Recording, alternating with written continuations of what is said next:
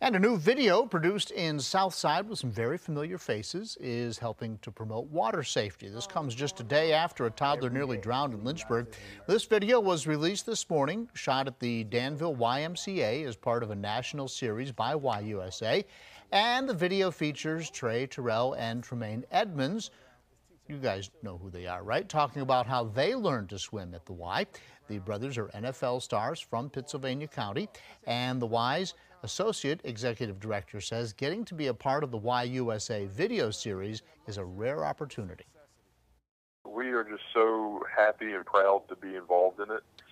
It's so great to see the Edmunds brothers being a part of it too, and we all know they're just great people and they give back. Our guests, they're going to go down. Look at those guys. To watch the full video, just go to WSLS.com.